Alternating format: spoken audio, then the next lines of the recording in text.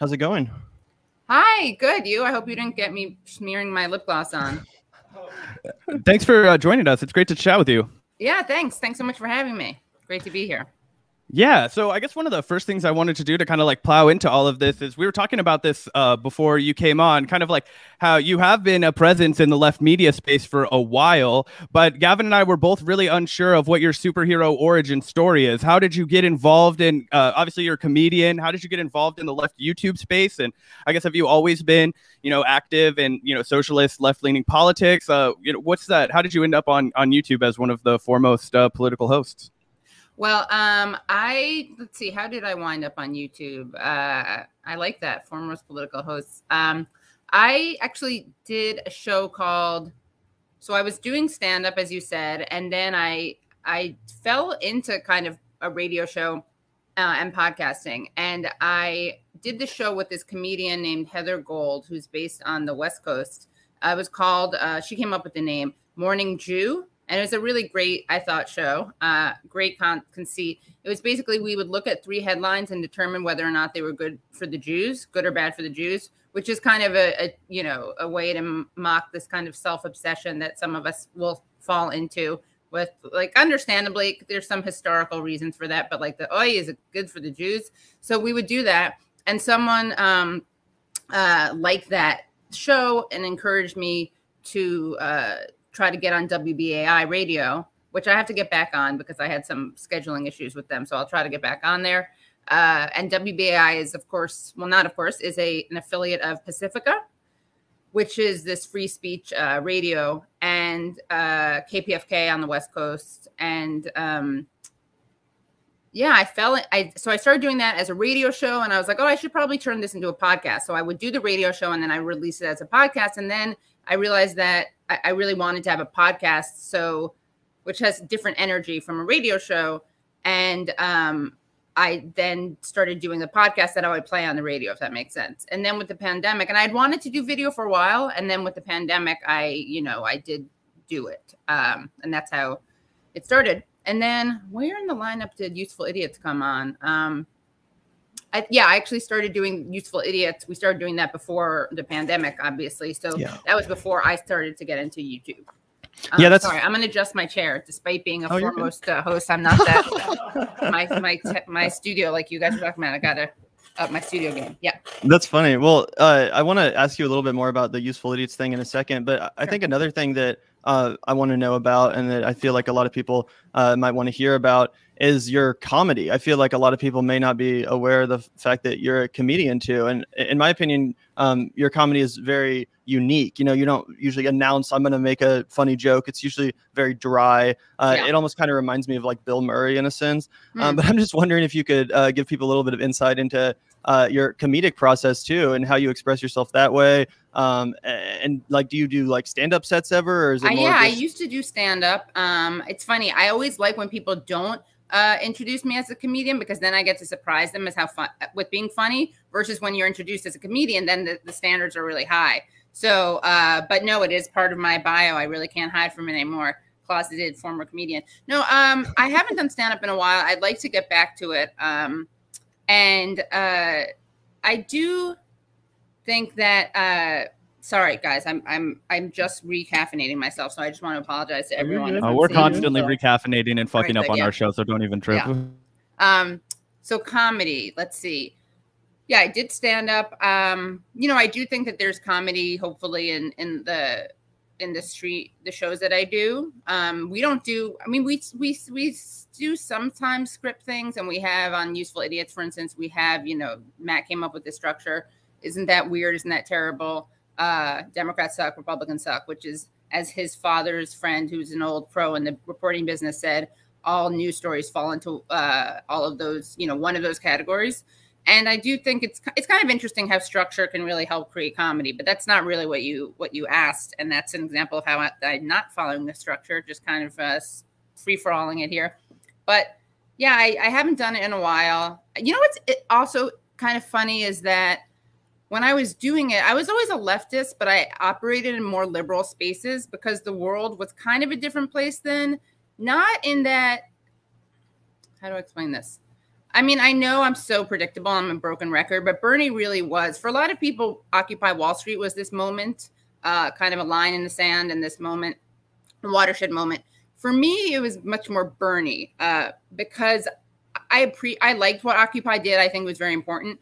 It didn't resonate with me that much on a kind of visceral level. Why not? Why not? I like the ideas. I didn't find it particularly aesthetically or culturally appealing. I'm just being honest. I didn't think it was like unattractive.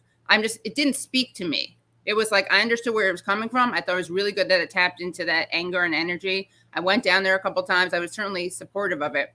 It just didn't like, I don't know. It's interesting. Again, it's not from a political perspective or I didn't have a political problem with it. I'm just being honest about how it like lit me up or didn't light me up. And I like protests, and they do these studies about endorphins that, you know, your endorphins go up while you're in protest, and it didn't like bum me out. It just, I agreed with it. It was exciting, but more on a kind of intellectual level for me. Not intellectual. I would go out there. It was good, but it wasn't for me. Bernie really was this, because Bernie, I think, you know, part of the reason Bernie happened was because of Occupy. So I don't want to, I'm not like denying. No, and I kind of really understand what you mean, actually. And obviously, Gavin and I were a little bit younger when Occupy was happening. I remember, I think that we were we were younger. Well, it didn't hit us viscerally either. I think that's why we're probably just trying to understand. I'm just gonna. Yeah, well, no, we were. I want to say I was like 13 when Occupy was happening. Yeah, so, anyway, but with Bernie, I do feel like so many people who may have missed out on that, uproar and uprising and maybe understanding Occupy, right? It may have still been a little opaque for people, especially in, you know, middle America and not, you know, on the grounds of it and, doing all of the actual, happenings as they were in New York City. And obviously they took place across the country as well. But yeah, I would be interested to hear more about why you felt like Bernie Sanders was able to touch you and invigorate you in that way. What was so great about Bernie is like people I grew up, you know, he sounds like my uncle. He could be my uncle. And some people sometimes think that like, it's because we're both lefty secular Jews. That's part of it, but that's not it. Like, I feel I interviewed Reverend William Barber the other day, and I feel a similar like emotional pull to him. And obviously we don't come from the same background. So it's not just a similarity. I mean, there's an authenticity, I think, to him. And what was amazing about Bernie is that he had the politics that a lot of us have, but he was actually a senator. Like, that was what was so different about this, is that this was a moment. And the reason I do think it was a kind of watershed moment was because a lot of people who pretended that they were more leftist than their centrist politics that the centrist reality allowed for, right? So a lot of people were like, well, of course I love Medicare for all. It just can't never happen. It's a great idea. Like, I'll be there when count me in when the revolution comes. And I kind of was friends with a lot of these people, and we all had this spoken or unspoken. It was very spoken from me, but this idea that if the circumstances aligned, of course, we'd be fighting for Medicare for all. And then you get Bernie Sanders, who's comes out, and he's been saying this obviously for like decades now, but he actually becomes politically viable to the surprise of everyone, including myself. And once that happens, and of course it wasn't a shoo-in, and of course the DNC did everything it could to make sure he didn't get the nomination. But when you saw someone with those numbers catch on like that, it was no longer possible to pretend that these things were just fringe, nice ideas that the masses had to pick up on because we had to undo, decades of propaganda. It was the masses were there. It was just the political and media elites were pretending that they weren't there, or pretending it wasn't possible. Hillary Clinton, a nice idea that'll never, ever, ever happen. That's what she said about, single payer.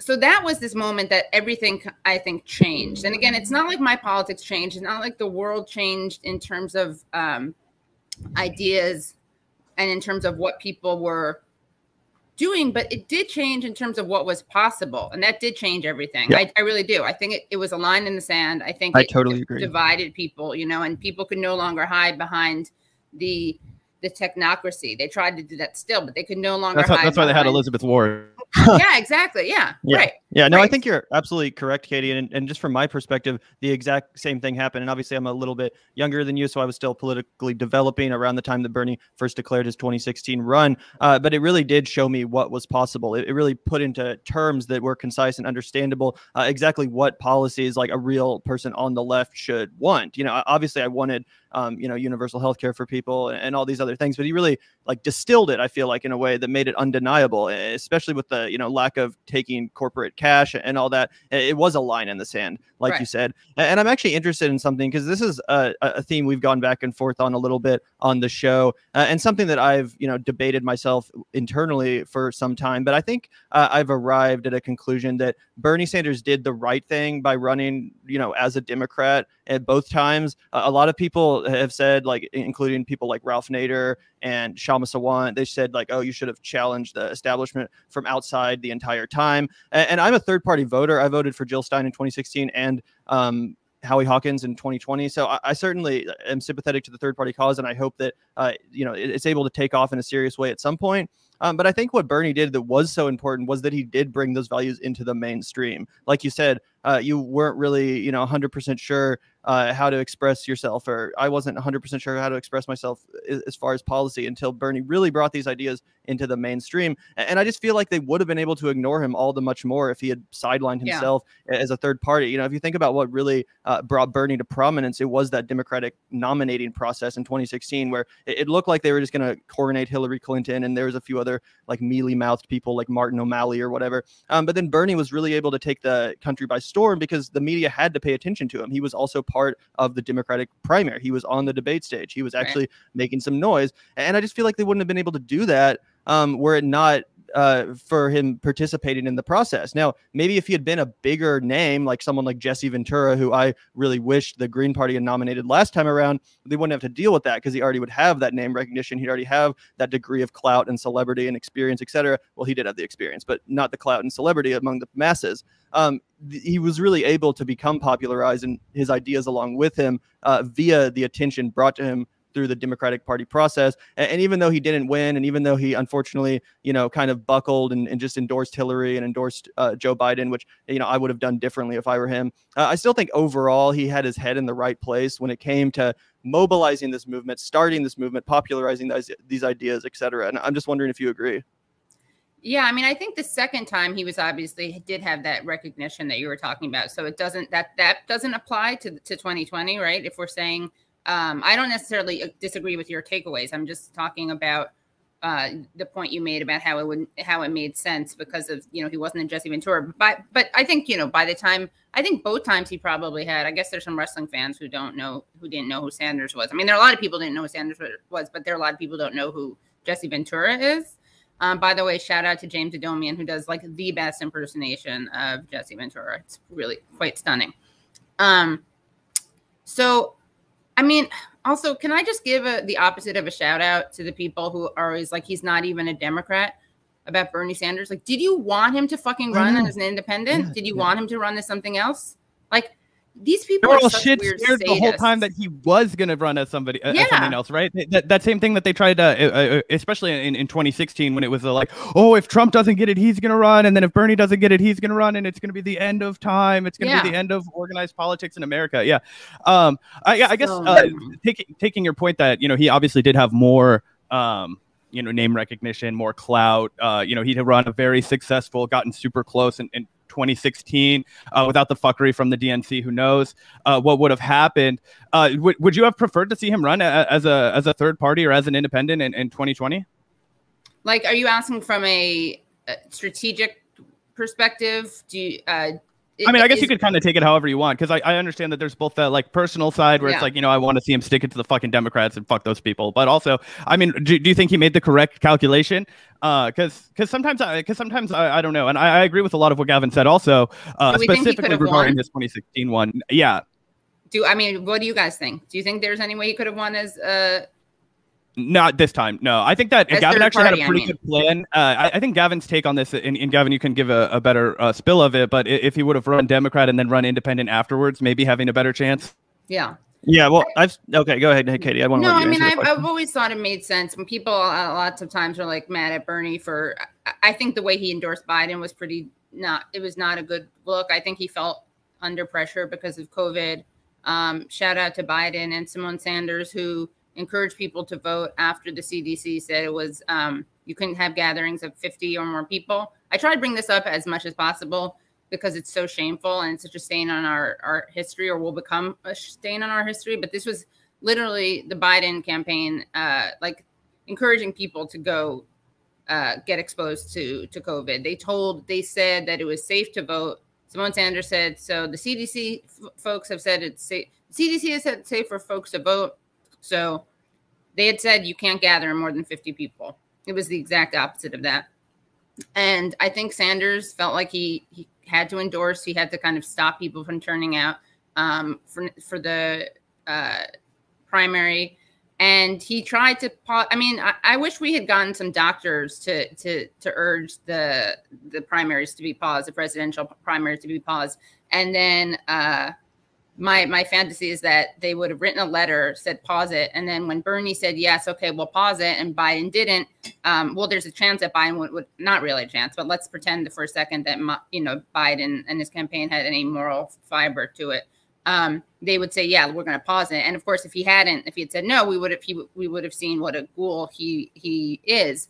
But I think that Sanders only worked as a Democrat, much to as upsetting as it kind of is. That I think that's true. That's how he had to run. And I think that, his big contribution was trying to, and I don't know if I have any hope in it. I mean, I haven't, I'm not as much as an ideologue as I really should be for the sake of YouTube.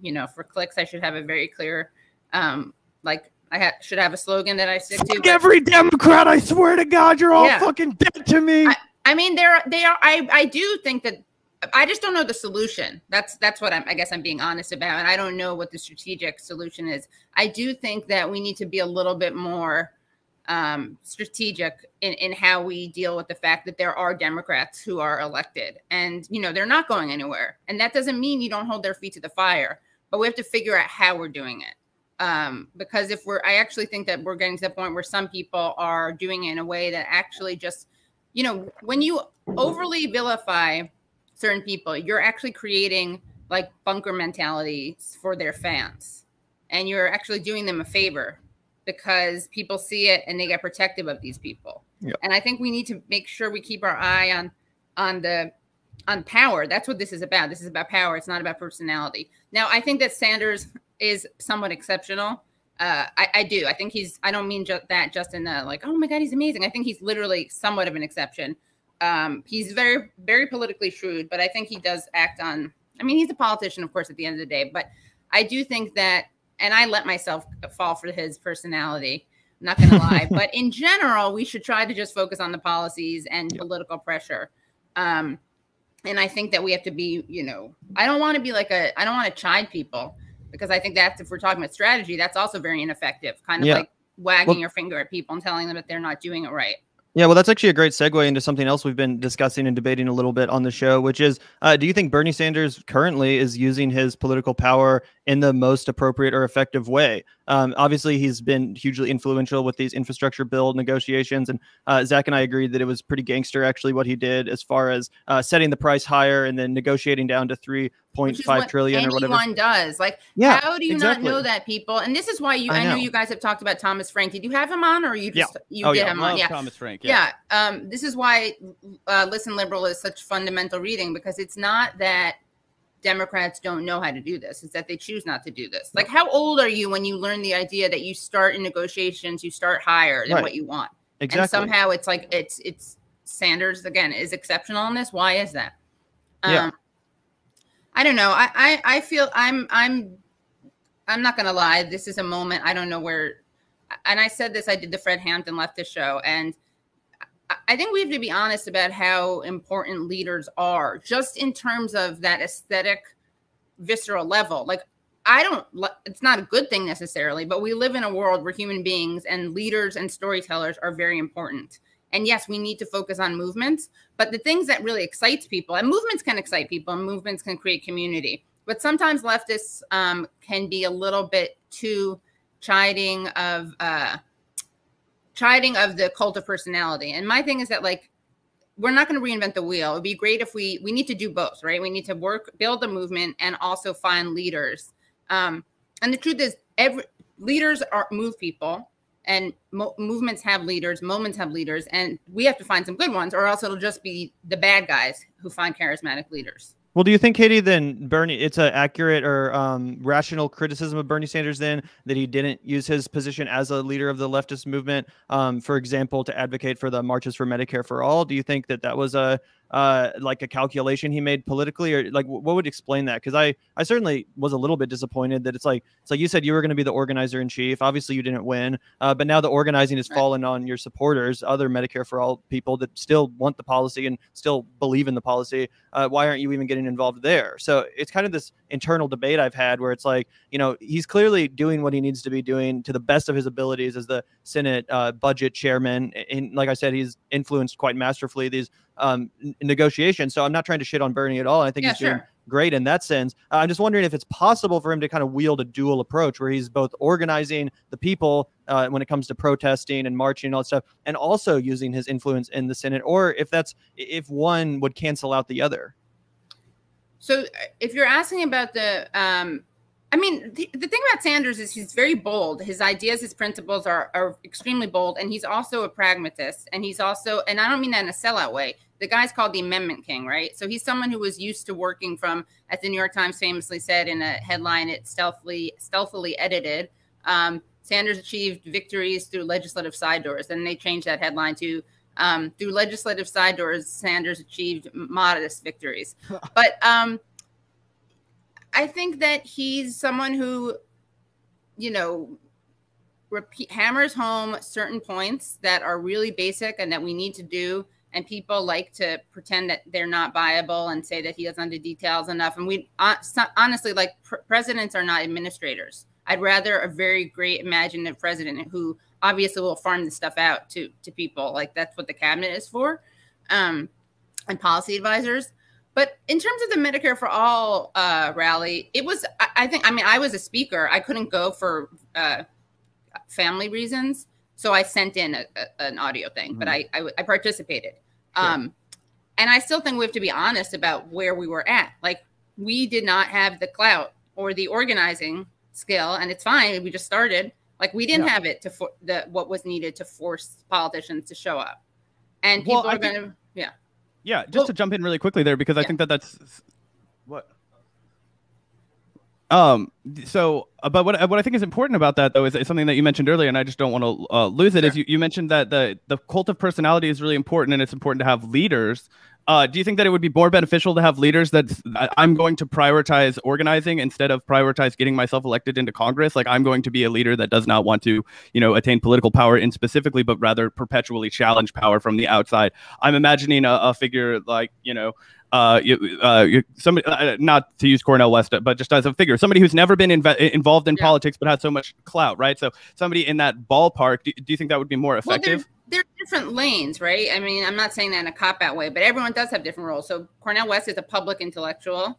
Bernie Sanders is a senator. And then you have someone like Reverend William Barber, who I did just have on, and they're launching a really important 4-day Selma-like march in Texas. And they're demanding, they have 4 demands, the Voting Rights Act, raising the minimum wage. I should have the 4 of them, but go watch my show. It's up. It's my latest live stream is with him. Not now. Stay here. Don't leave this stream. But it's not really. It really isn't either or. I mean, people just have their different places. Like, you had Martin Luther King and you had LBJ, and you couldn't get Civil Rights Act without LBJ. He was like a prick, obviously, but you know, you work with. We live in the world in which we live, and we need organizers in the streets. We need politicians who are. I mean, I think that the question is where we as individuals or we as a movement focus, as opposed to, do we want this person to be a different thing? Do you know what I mean? Like, Sanders is who he is. He's a senator. Then you have organizers, and they're who they are. And then you have public intellectuals. And then you have celebrities who help, you know, highlight certain causes. Then you have people doing the door knocking.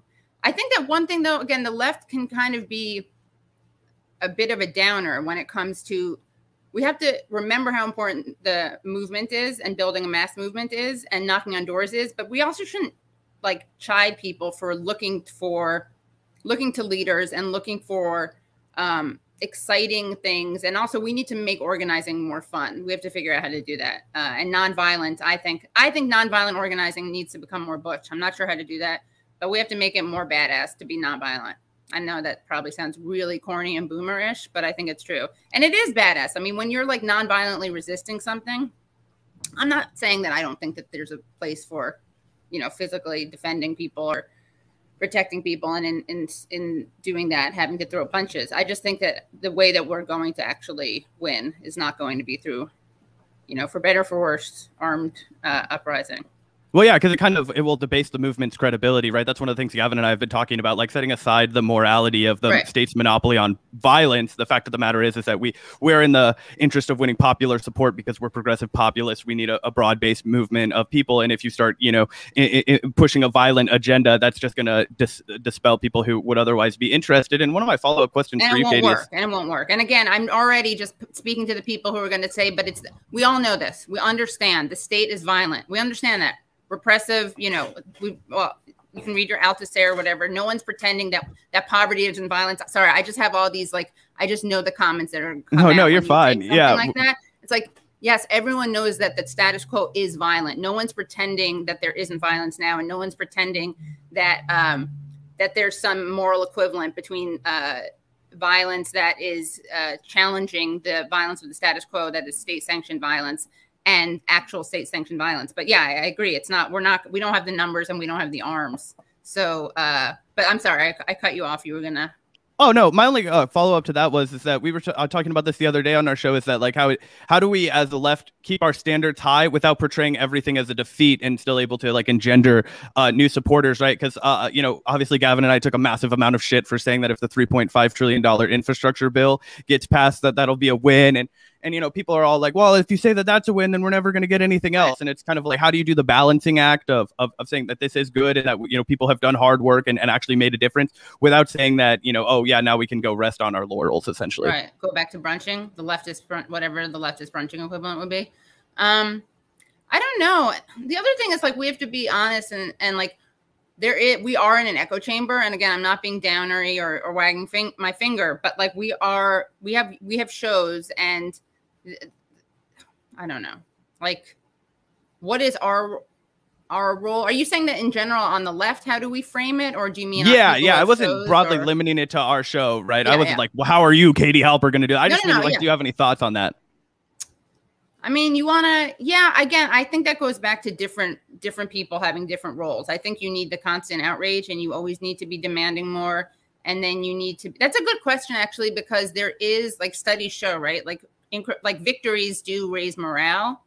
But how do you do that without settling for crumbs? That's kind of like Trump pretended everything was a win to give red meat to his base. You know, we're winning. This is a win. Yeah. China's making us look like losers, like all this kind of shit, right? But, you know, the idea that if you support Trump, you're going to be a winner. Like, that was so fucking important to people, right? That gave them a visceral need. That helped them feel like they were part of a movement that was succeeding, right? Even though it was failing miserably. But how do we take that? Yeah, he did. He was very good at spinning everything as a win, but he was also very good at creating, you know, he could also blame everything on an enemy. You know, one of my favorite moments from Trump's reality TV show that was, you know, both elections basically, was when someone asked him why he was audited. Someone asked him about the IRS,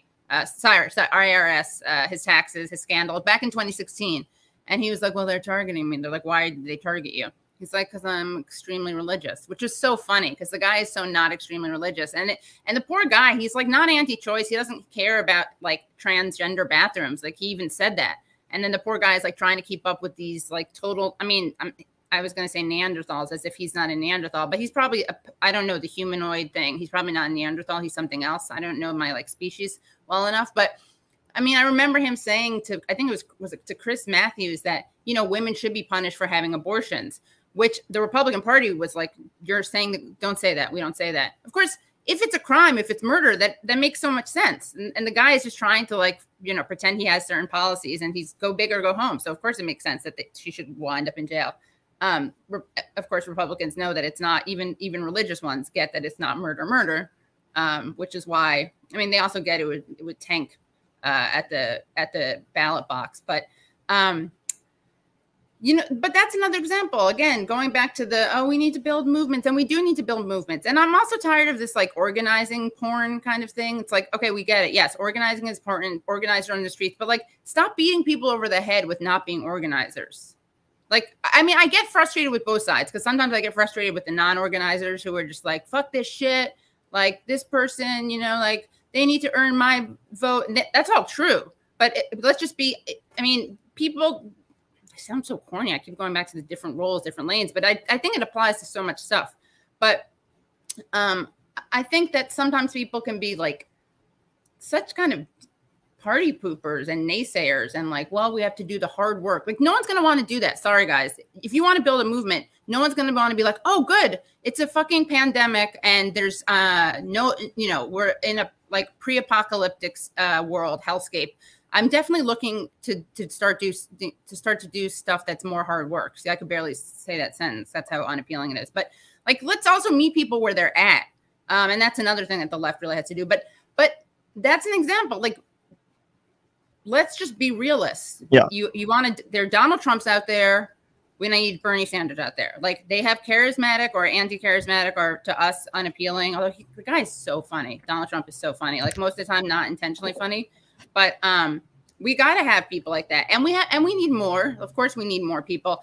And then the other thing that drives me a little bit crazy is there's this like naivete on both sides where, and I get it because the world has like online left has divided into kind of two sides right now. But the idea that like, oh, stop vilifying, you know, AOC. We just need more AOCs. Like, no, that's not how it works either. Like you have to make it politically uncomfortable for people not to do the right thing. No one's ever, it's not going to be like there's going to be a bunch of them and they're going to start voting against like it's not like donor pressure is going to disappear.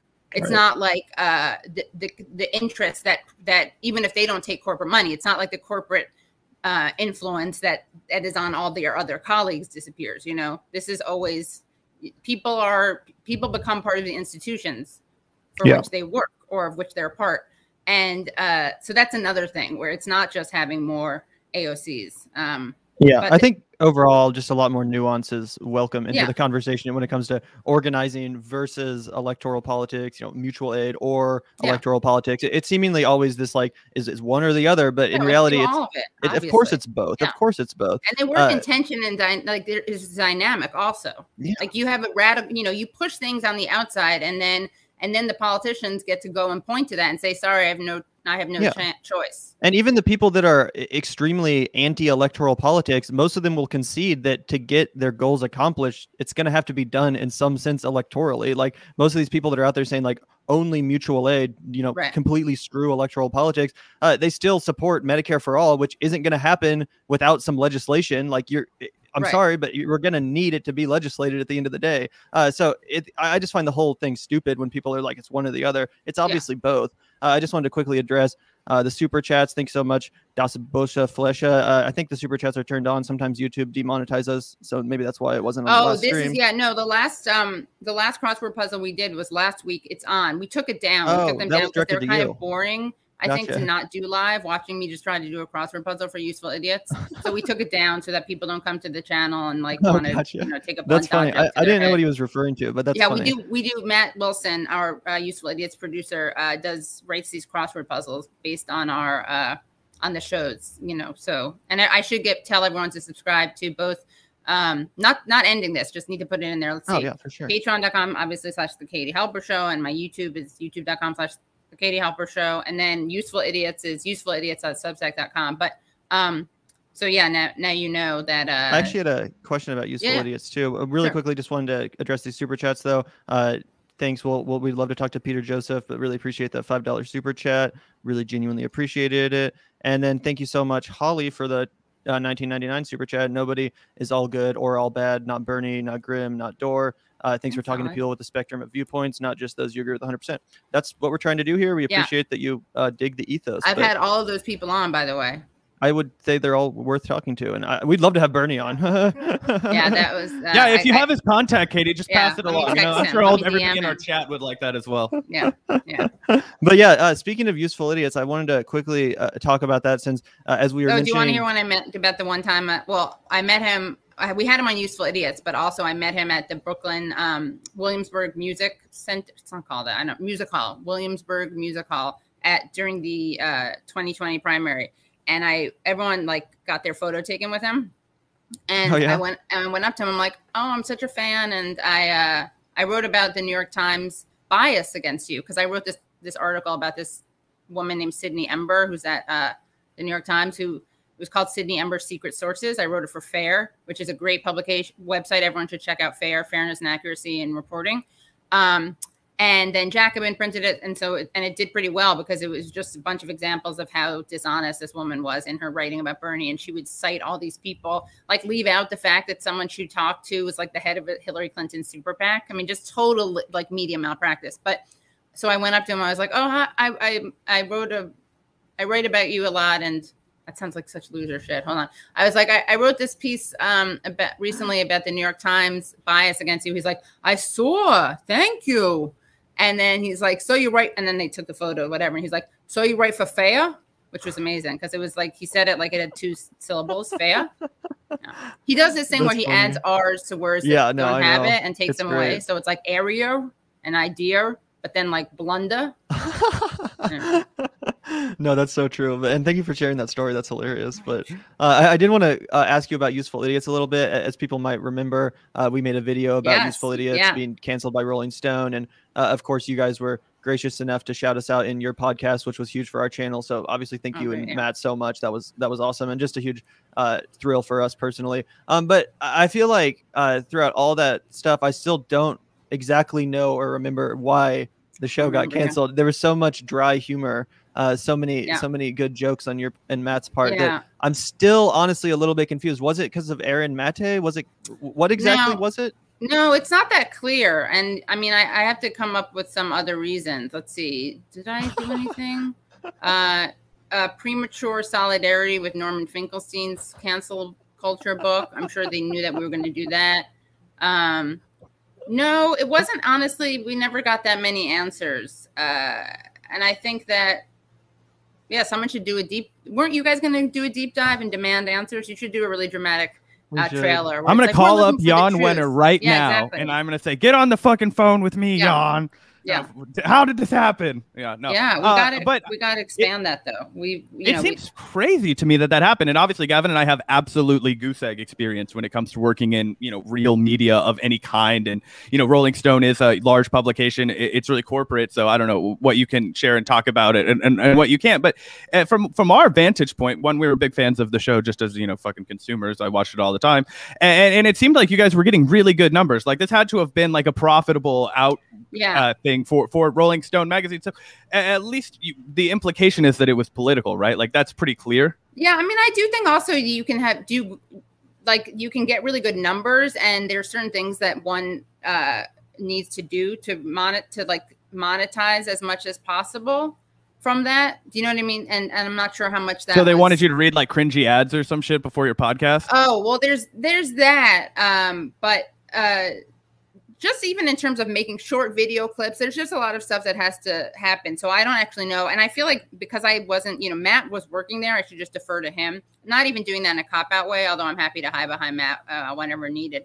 But he had more of the relationship with them because he worked there. I had before this, I pitched, I'd written some articles, listicles. So like straight up, they just didn't even tell you why. They were just like, it's done, it's over. Yeah, they talked about it with Matt more, and I think it was a general, things are tough, money, pandemic. I blocked it out mostly. Yeah, no, that's just fucking crazy. Like I said this on our video at the time that obviously you guys reacted to, but it's like, why the fuck would you hire Matt Taibbi and Katie Halper to do a podcast and then be like, that I just don't understand it. It was also different. I mean, it's interesting because we started the podcast during the primary, and then the primary ended, and we were streaming live. I remember. I mean, not streaming live because it's not a live stream, but we were taping when we learned that Bernie Sanders had dropped out, and I was like so angry. It was an interesting moment though. I definitely told them to cut out a bunch of like the curses because I was a little too, I think. I actually forget that episode. Were you upset at Bernie himself for dropping out, or were you just generally venting? Both. I think both. I thought it was too early. There weren't enough concessions. That was when he dropped out. He hadn't endorsed yet. But yeah, I remember Dan Halper, shout out to Rolling Stone producer Dan Halper, and also shout out to Reed Dunley and Elvis Metcalf who worked on the show. I remember Dan being like, Bernie just dropped out. And I was like, what? And we had Matt Stoller on that day, and then he, of course, slammed Bernie for whatever. And yeah. Sorry, what was the question? I forgot. Why? Yeah, the split with Rolling Stone. I mean, that's one. Obviously, there's also the Assad thing, the Yemen thing. We wanted Assad to be our third co-host. Then we wanted a Yemeni kid to be one of them. So that also caused some conflict. What else? There was some drama with some Saudi stuff. They wanted, MBS. They countered with MBS having Mohammed bin Salman being the third co-host, not co-host, tri-host. You, Dwayne The Rock Johnson, MBS, bottles of tequila ready. Yeah. It would have been a crazy ass show. Yeah, it would have been really crazy. They also wanted, Matt really wanted the drum to do the opening song, just have a drum solo. That caused some drama that we couldn't resolve. But yeah. Overall, reflecting on it though, as somebody who's had a foot in, a professional media gig and the independent world as well, do you like it better just, fucking being able to be your own boss, just, going out? Like, I mean, as somebody who, one, has never had the opportunity, but also just never really had the interest of doing anything like corporate at all with journalism. Like, I wouldn't get hired, fucking, throw a rock anywhere. But I'm just saying, if I did, I find that I would be fucking frustrated by the oversight, the editorial board, all of the kind of things that Gavin and I don't have to deal with. Like, the only people we take shit from is the audience. Like, you know what I mean? And then you can just turn it off. They're not your boss. They just take your money away. You know what I mean? Well, I think that there is always that. I mean, I didn't deal, to be fair, we didn't deal with that much pushback or pressure or editorial pressure. But I do think, to the extent that there was any, it was always, having a huge platform. I do think infiltrating a more mainstream corporate space definitely has its advantages from a strategic political perspective in terms of reaching people. So, the energy is a little different now. Of course, it was already different because it's not in person. It wasn't in person. I don't know. I think there's positives in both.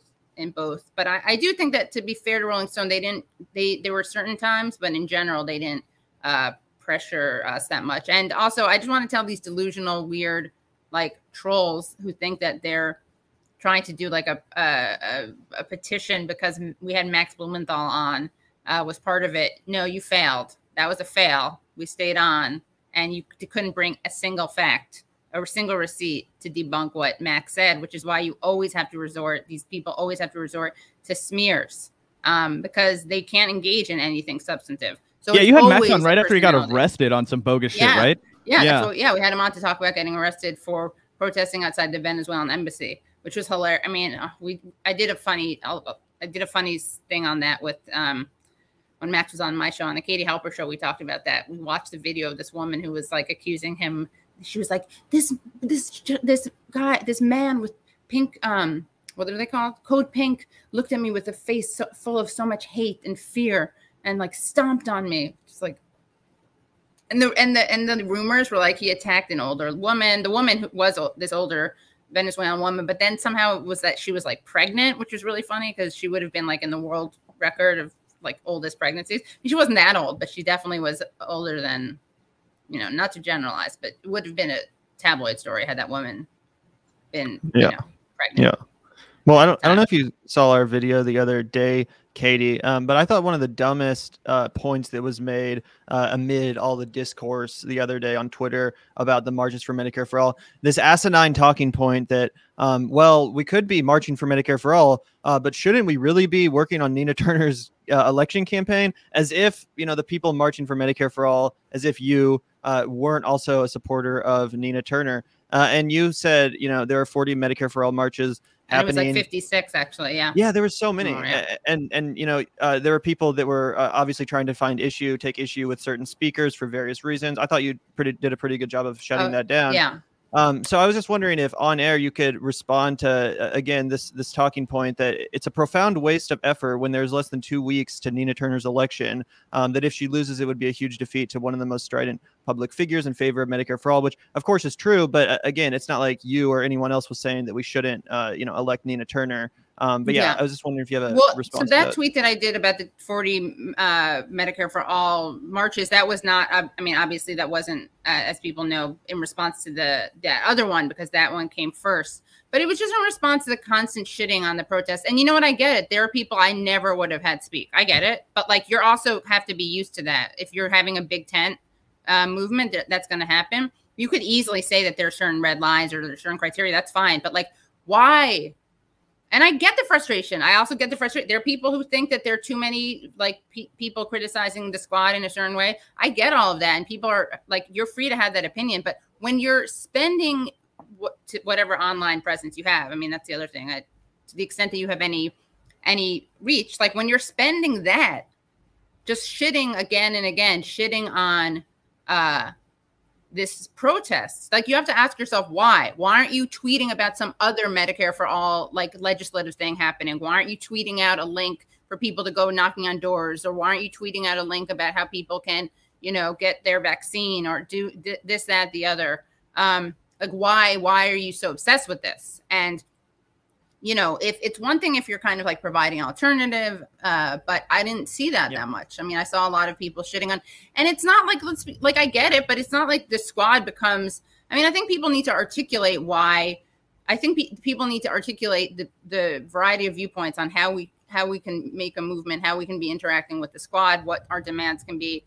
But the idea that you're actually helping by just keeping track of every person you don't like who's in this march, I thought was misguided to be charitable. And yeah, it's so dumb. Yeah, I just didn't get it. And it's like, also, what's the point? Like, let's say you're right. Let's say let's just say, argument's sake, I was one of those speakers, but I had the video too. Because they sent it in. I sent it in, so they played it at the New York rally. But like, let's just say every single person in this is bad. Okay, you said that, and now what? Like, how many times are you going to say that? And you're just creating more fodder for people who already say that they're like unfairly attacked. Yeah, and also they just point to it. Yeah, and also like, who cares? It's called Medicare for All. The point is getting Medicare for everybody. Like, yeah, and it's not like people have this, I think, kind of disingenuous argument, or nonsensical maybe, that like, oh, this is going to ruin the brand. Like, this wasn't big. No one's going to be like, oh, I don't support Medicare for All anymore because the people who want it are mean to the squad. There are like countless people. So many people spoke there. And you can critique certain individuals, but you just shouldn't ever be shitting on. I'm going to release a clip later tonight from my show that I did last Thursday. And Leslie Lee's kind of, what did he say? He was like, because Leslie Lee was really going after people who were going after the rally. And he said, he's like, I just don't know what's going on. Like, when you're a socialist and you're like lobbying against Medicare for All rally, like, that's kayfabe. And he explained to me what kayfabe was, which I didn't really know. It's a wrestling I don't know thing. what kayfabe is. Yeah, it's a wrestling thing. You'll watch. You'll have to retweet it so your people know. So they well, it's just dumb because, like, I mean, obviously there's this huge like split on the online left, at least, where people like either love Jimmy Dore and everything he's associated with, or fucking hate it and make it their mission to like destroy you. I think we saw that with Force the Vote too, where a lot of people they either agreed at first or were ambivalent, but then as soon as, you know, Jimmy got really involved, obviously he came up with it, but as soon as he got really like intense about it, people decided they didn't want to have anything to do with it. But I mean, I'm trying to put myself in that mindset, and it's like, if fucking, I don't know, like Sam Cedar or something organized a march for Medicare for All, or tried to do something. I don't love Sam Cedar, but I would still get it behind it. I wouldn't spend my day trying to sabotage his fucking march or his If Rachel Maddow organized a fucking march. Yeah, I know. I mean, I certainly wouldn't like spend my entire timeline tweeting on it and talking about how much he sucks. And I think that we need to be better about this stuff. Like, getting that we're not always going to all agree, that we have to, there are red lines. I mean, I do think that and I don't want to give this more oxygen, but why not? I do. And you guys talked about this a lot, but I do think that, you know, saying, when the Young Turks said what they said about Aaron Mate, that was just a smear. I mean, that was just lie. I mean, it wasn't true. And they said it. And the thing that really was terrible about that was, like, they said it, they accused Aaron of working for the Russians, and being a genocide denier. And then they didn't even wait a beat before they became the victims. Like, how is that possible? Like, right away, this went off on people who were upset about that. Like right away. And the only reason, by the way, in my opinion at least, that they went after Aaron in that way was because of his connection with Jimmy Dore, who of course TYT hates. Like if he had just been, if he had never established that connection with Dore, I don't think they ever would have taken the time to go after him in such an ugly way. But clearly they're so fucking resentful of that beef. So that was my reading of the situation. Yeah. Yeah, it was just ridiculous. And again, there was just it was like there was such entitlement. There was no, why not just apologize? Why not say, I disagree with him. I think he's wrong on this or that, the other, but he doesn't work for the Russians, or I have no evidence that he works for the Russians. And all these smears are so lazy. It's so ridiculous to me as somebody who, shoots from the hip constantly on this podcast. Like, it's so odd to me that people are really reluctant to be like, yo, I fucked up. I was just screaming about shit on the podcast. I reacted to something that turned out to be wrong. That's egg on my face. I sincerely apologize if it damaged anybody else in any way. We all make mistakes. I'm sorry. We're going to pull the clip and run a retraction. Like, that's all you have to fucking do. Like, Gavin and I have done that multiple times. Like, we say something and like, holy shit, that's not true. Fuck, I got to immediately get back on the microphone and tell everybody that we fucked up. Because I feel like that's what you do if you like actually care about this shit. Like, I don't want to go out and spread misinformation because it's going to completely debase any argument I have later on when I have real shit to talk about. You know what I mean? When I do have the nuts and bolts of what to say. So it really, I mean, especially from an outlet that claims to be like progressive media or news, like I guess you could get away with not running a retraction if you're just like, I'm a loudmouth podcaster. I just say whatever the fuck I want. But they also have this whole veneer of like, oh, we're a news show. Like I get up and I wear like freaking dress up clothes and like, finger wag at everybody who does this, unprofessionally also on YouTube. Right. Yeah, so that's the thing. You can't do like you have to pick a lane. You have to pick a narrative. Like you're the responsible fact check, people who don't engage in rants or you're that yourself, which makes your, shitting on people for being sorry. Well, I was just saying, I think you can be both. I guess you can be both, but I mean, I'm using that framing because I think that's what they often will accuse others of being.